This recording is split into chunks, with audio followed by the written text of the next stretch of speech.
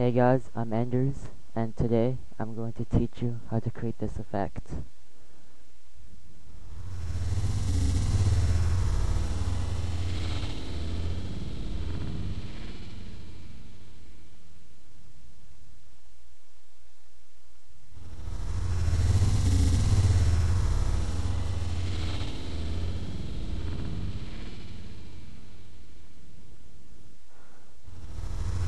But first, you may have noticed that I have a new splash screen slash logo thing at the beginning of the movie.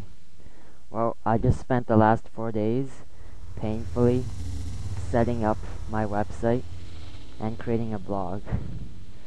Oh man, that took forever. But now that it's done, I have a new website. It's avengerproductions.net. avengerproductions.net. Is it stuck in your head now? avengerproductions.net. Alright, let's get started. Create a new composition and drag your footage into your comp. Okay, so now I have my footage. I'm just walking in the forest and I turn around and I pretend to throw a knife.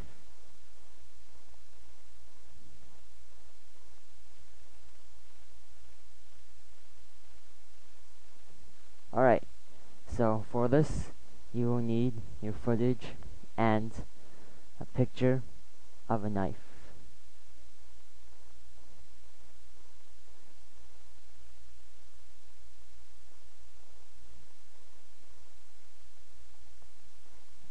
Here's my knife.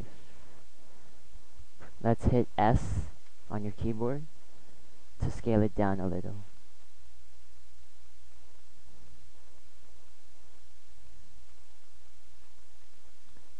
Set it to 7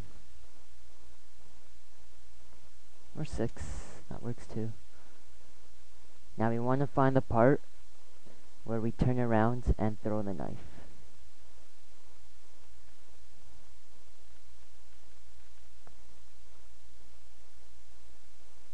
I'd say right about here. So, take your knife footage and hit R for rotation. Set a keyframe and rotate it so it kind of lines up with your hands. And just move it into position.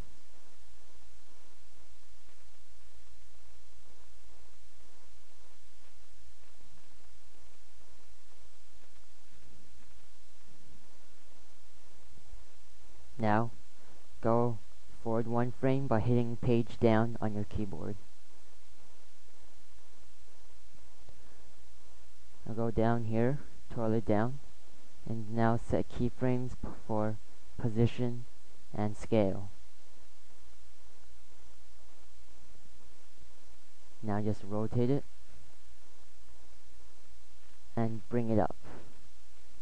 Hit page down again and do that again. And don't worry, we only need to do this for the first 3 or 4 frames. The rest will be pretty easy.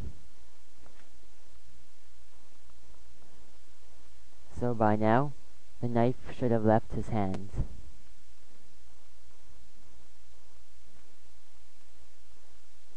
Now is the easy part because you can control the knife without having to follow his hand.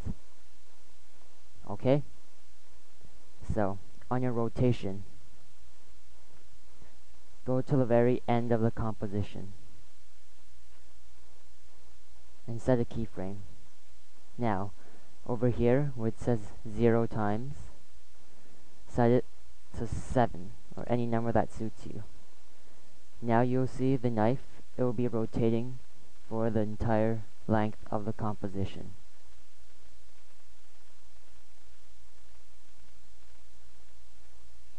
Okay, that's what we want. That's good. Now we have to kind of make it so it gets into the center of the screen and enlarges. So, over here, about 2 or 3 seconds forward in time, we'll move the knife to the very center of the screen, as exact as you can be, and we'll just scale it up.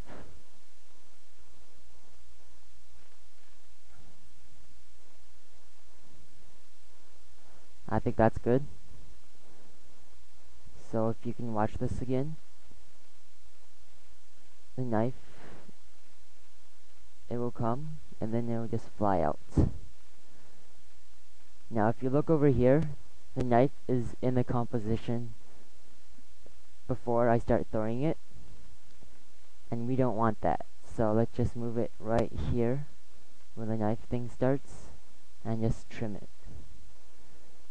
Just drag this part so it fits onto the red line.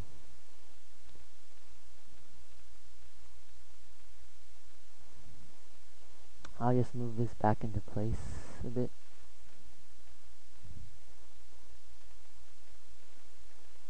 So yeah, it kind of leaves my hand and just starts enlarging and spinning.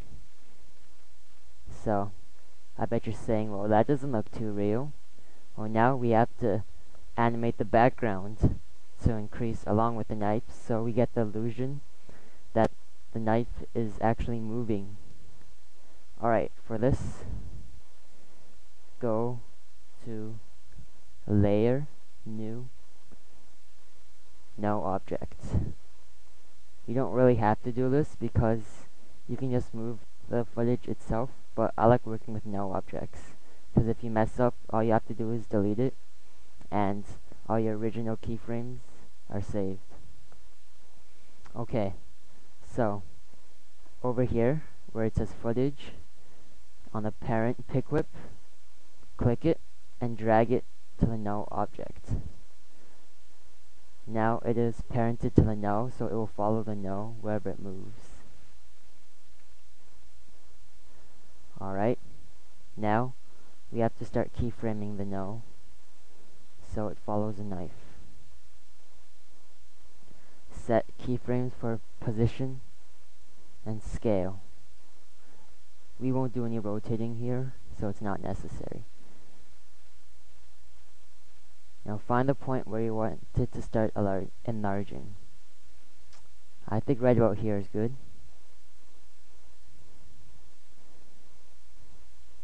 So increase your scale a bit and go forward in time about here and increase your scale some more.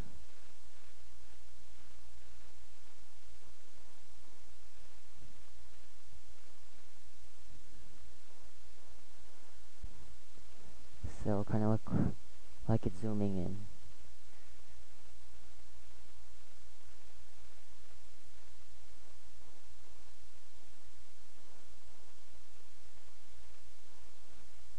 Alright, so that looks pretty good. Now we have to animate the background to move. So it looks like the knife is moving off the screen.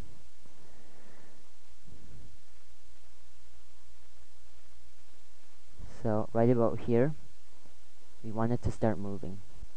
Alright, move this to the very end of the composition.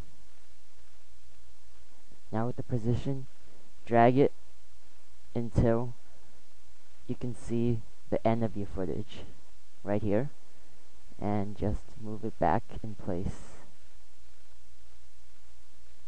like that. So now it looks like the knife is moving along your footage. Let's give it a RAM preview.